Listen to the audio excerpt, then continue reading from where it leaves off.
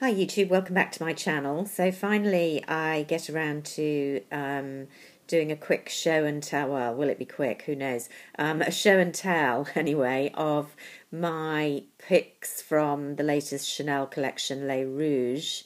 I've been quite excited about this for a while, having seen lots of interesting and largely positive reviews. I have to say, when I first saw the promotional material for Les Rouges with Kristen Stewart wearing a very bold, sort of punky's wrong, but very strong, bold red look, which, you know, looked great on her, but I couldn't see myself particularly wanting to invest in such a bold look. But I have to say, I think it's a really clever collection because, while it's got that, you know, plain Les Rouges theme, a lot of the items are very wearable. A lot of them will mix and match with other things people have in their collections.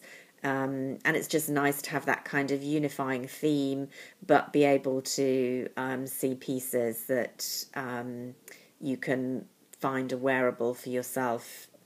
They're not all going to appeal to the same demographic. I think it's quite interesting. For example, don't worry, I will show you the products that I bought in a minute, but a lot of the positive reviews I've seen have highlighted the blush as the standout item from this collection. Now, I in fact haven't bought the blush, and I'm a huge fan of Chanel powder blushes usually, but when I looked at this one, whilst it's very, very pretty, it's just much too pigmented for me, and the very helpful sales associate was very keen to show me how, you know, I could very gently apply it to get a wearable look on my paler skin. Indeed, she is very pale herself, which would undoubtedly be true, but, you know, to be honest, I don't want to be having to faff around with that. However, if you were a darker skinned, darker complexioned woman, I have absolutely no doubt that this blush would be fabulous.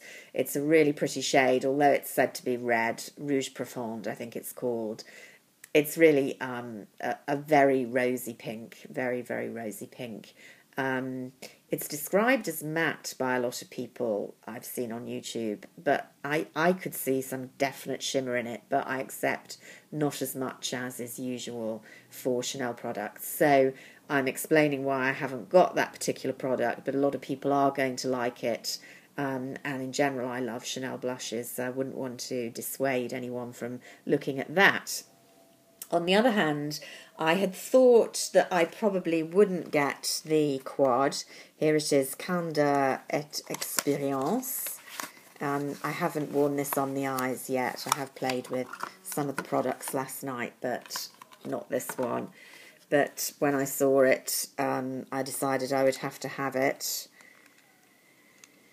Here we go. The reason I've gone for this is that, unusually for Chanel eyeshadow quads, these are 4 mattes. Very, very slight satiny finish to them, but they're definitely mattes.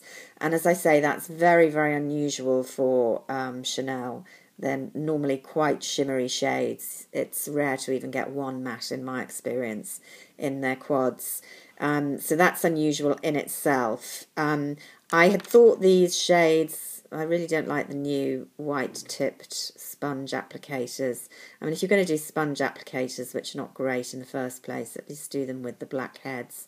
Anyway, that's the side issue. Let's swatch. Here's the red. And as you can see, it's more a kind of terracotta than red. That's what Kirsten is wearing. Kristen, I always want to call her Kirsten in the promo.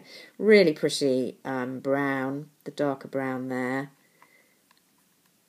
Very nice for paler skins, kind of honey. And you can see there's a definite sheen, although it's a matte shadow. And a nice mid-toned there. So nothing extraordinary in these colours, despite the promotional look. looks reasonably pigmented, but not, you know, hugely, particularly those two mid ones. So I think that's going to be very workable for someone like me who doesn't like too extreme looks.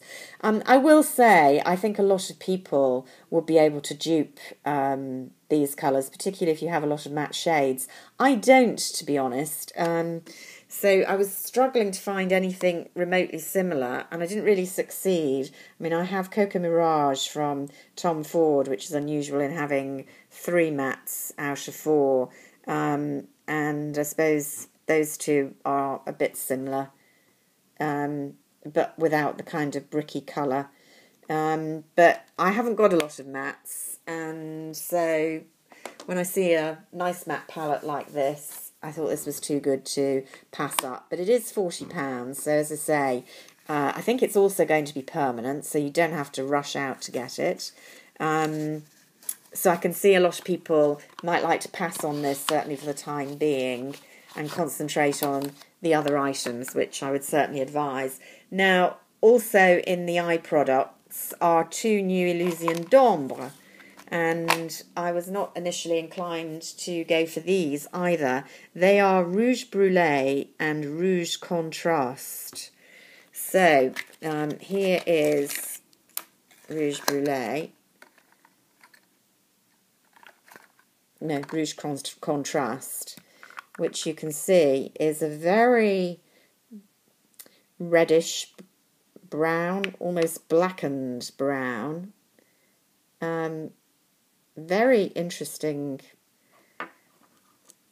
texture, and you can see coming off slightly patchy there, but slightly creamier than the Illusion d'Ombres usually are, and absolutely no glitter, which is very unusual for the Illusion d'Ombres. It's entirely matte. So although that's quite a bold shade for me, you can definitely kind of blend it out, and I just thought it was so different from the other Illusion d'Ombres I've got. So, for example, you know, in tone, the Rouge Noir is kind of the nearest that I've got from last year, but much, much more glittery. Perhaps not as obvious here, but, you know, there's definitely a lot more glitter in it, and there's absolutely none in that new one. So I just thought it was an interesting one to have in the collection. If you like smoky eyes, you're going to love these, either on its own to use as a base with other shadows. They're very versatile.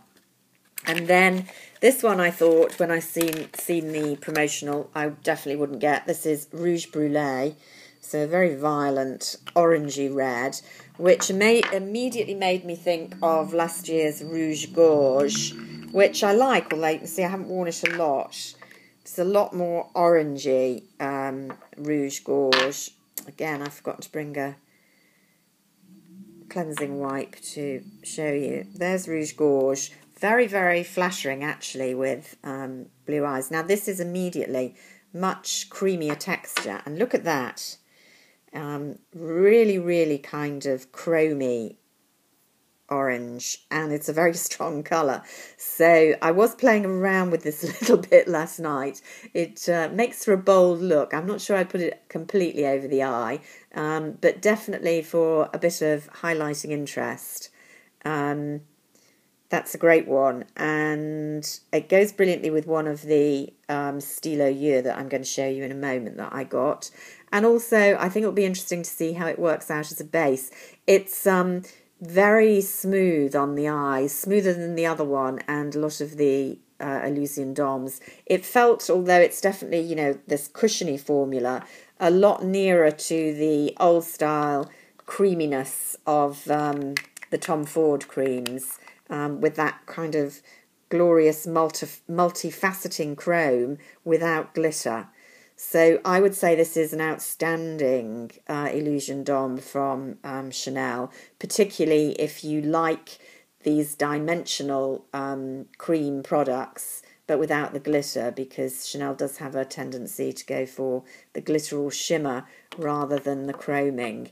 And I think also, particularly if, like me, you've been a bit disappointed with some of the recent incarnations of the Tom Ford Cream eyeshadows, which have not been anything like as strong recently as the old releases. I mean, these are not creams, but they're much nearer to the cream formula than they have been in the past. So definitely two to check out, I think. Two limited edition Stylo Yeux, and you know how I love these, so I nearly always get them. For me, they are the best waterproof eyelining pencils, and they just come in such interesting shades. So here's one of them, Eros, the real Ready Brown. I just have nothing like that in my collection at all, and it's very much part of this red look. So definitely one to check out. And then the other one is called Agape, Greek for love, is it? I'm not sure. Somebody will tell me. I know I have a couple of Greek viewers. Agape. May have got that wrong. Anyway, here we are. A much more kind of mid-tone brown, really. Now, I was really surprised when I got this home. I thought, oh, well, for sure I've got some mid-tone browns in my huge collection of Chanel Stylos. When I looked, I really hadn't. I've got a kind of khaki that I've used a lot over the years, and then I've got Arable from last year, but you can see much lighter and a bit more glittery. And then just as a matter of interest, particularly with that Illusion d'Ombre in Rouge Brûlé, was it this year or last year? Ardente, if you've got it. Goes quite nicely, I think. But, I mean, nothing like these two. So, you know, I always advise, if you like creamy pencil, but waterproof eyeliners, to check out the Chanel Stylo Yeux. They're expensive, they're £19, but they're the best in my view. They're easy to smudge out for a few minutes after you apply them, and then they stay where you put them until you remove them with waterproof eye makeup remover. Fantastic products. Now, there are two nail polishes. I only got one, the Rouge Radical, which I haven't had a chance to wear yet. It's this kind of gloss look, which looks fairly boring in the bottle, but I've seen it modelled, and it goes on the nails as a much more kind of vibrant jelly. Very pretty for summer, really. I don't know why they're bringing it out in the autumn. So I'm looking forward to trying that. The other, I think, is called Rouge Puissant, and it's a Chanel red cream. You know, it's beautiful, but I have a million of them, and I'm not wild about the new formulas, so I have kind of given up collecting Chanel nail polishes, or certainly the new ones, so I didn't get that. And then there are, I believe, 6 lipsticks, 2 Rouge Allure and 4 Rouge matte velvets, Rouge Allure velvets. I like the Rouge Allure velvet formula. I'm not usually a great matte fan. I've talked positively recently about the Charlotte Tilbury mattes, which I do rate, and I think this formula is very similar. There's about £2 difference. I think these are £2 dearer than Charlotte Tilbury's. I personally prefer the packaging of these, but I think the formulas are very, very similar. The colour range is somewhat different. I mean, Charlotte Tilbury does have reds and bowls, but goes in a lot more for kind of what I'd call wearable everyday, flesh and pinks for different skin tones. Chanel does go in for slightly bolder colours, and that's what's happened in this collection. They are, apart from one brown tone nude in the Rouge Allure, they are bold, bold reds. And I was very torn between this one, Rouge Chanel. There we go. Mid-toned, classic red that looks a bit pinky red on me. And the more orangey one, Rouge Fur, and I'm probably going to go back for that Rouge Fur, and I'm definitely going to go back for one of the limited edition lip liners in the orangey red, which I nearly got and kind of dithered, and then she was packaging up my goods, but I've thought about it since, so I'm definitely going to go and get it. But The reds, you know, I've got so many lipsticks. Do I need another? Do you? I think every woman needs at least one Chanel red in her collection. But, you know, whether you invest in these will rather depend on how many lipsticks you've got. I looked what I've got similar, and I've got Rouge Bouleversant, just a bit duller red, can we say? And a real classic, I don't know if they still make this, I'm pretty sure they must do, it's one of the all times, is Patiente. This is a Rouge Allure, not a velvet, so it's got a bit of a sheen. And I think is, you know, one of the all-time classic reds. You can see they're all pretty similar in the bullet, although, so look at, there we go, there's Passion, looking a bit more orangey, and here's Bouleversant. Really? Did I need another? No, probably not, but couldn't resist. Rouge for much more orangey. They've got some bolder ones as well. Yeah, you know, who can resist a beautiful Chanel lipstick?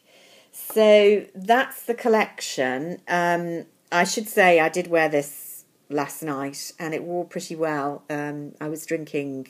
I won't tell you what I was drinking, but for a couple of hours.